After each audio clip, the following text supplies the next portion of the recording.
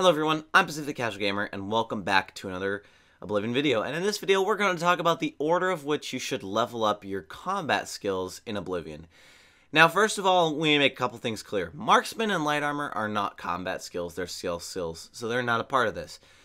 And we're going to put athletics at the bottom because athletics is an annoying skill that shouldn't exist. So what do we have left? So 7th place is basically athletics. Just get rid of athletics. So what we have left is 3 melee skills, the block skill, the heavy armor skill, and the armor skill. Now, it is my opinion that you should actually, if you are using heavy armor, you should actually level up your heavy armor and armor skill first. Those are the 2 skills you need to level up first, because heavy armor, eventually it doesn't weigh you down if you put it on, and it degrades slower and all those bonuses. And armor allows you to not only repair enchanted stuff, but you only have to carry 1 repair hammer if you're a master of armor, and you don't need to buy any more or find any more. So it's really nice for space and generally just not having to deal with stuff, right? You just dealing with 1 repair hammer is so nice.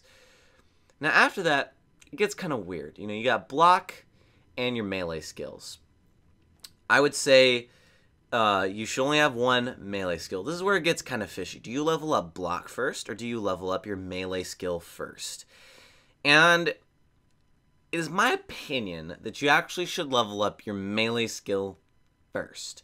And the reason why is because if you're using heavy armor, then you really shouldn't need to worry about block because you're already tanking a bunch of hits. You need to level up your sword or your mace or even your fists first. And then go to block unless you're using a 2-handed weapon. Then you really honestly don't need block. So if you're using a 2-handed weapon, don't even worry about block. Now, if you're doing a different build where you're using light armor, this is where it gets interesting. If you're using light armor, it's not going to weigh you down so much. You don't need to worry about your armorer skill. You actually should max out your light armor skill first, because light armor is best done while maxed out. Okay, not only because it ups your armor stat a little bit, but you really move around and it's great. You know, it's great to just move around in light armor and be able to not get hit. So after you max out your light armor, then you should level up your block too, because light armor, you can't tank so many hits, and you should be able to block stuff. So you're going to level up light armor and block first, and then your melee skill, and then armor. So the general rule here is that if you're a lightweight character, don't worry about leveling up armor so much. If you're a heavyweight character, get your repair hammers done, get them out of your inventory, okay? Just so you only have to hold 1. And then if you're a light armor character, focus on all your defensive skills first. If you're a heavy armor character, just do your armor and focus on combat. It's very simple. The way that I use, the method I use to deduct what combat skill I should level up first, because there's going to be unique stuff where maybe you use both armors or more than 1 melee weapon.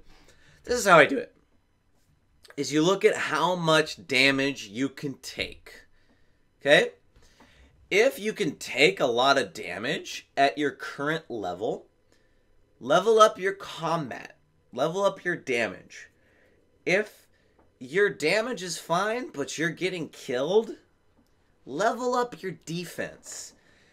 And then if you're holding heavy equipment, level up armorer. So if you are actually a light armored character with a 2-handed hammer, I would say level up armorer first because it's heavy AF. Holding hammers gets annoying after a while.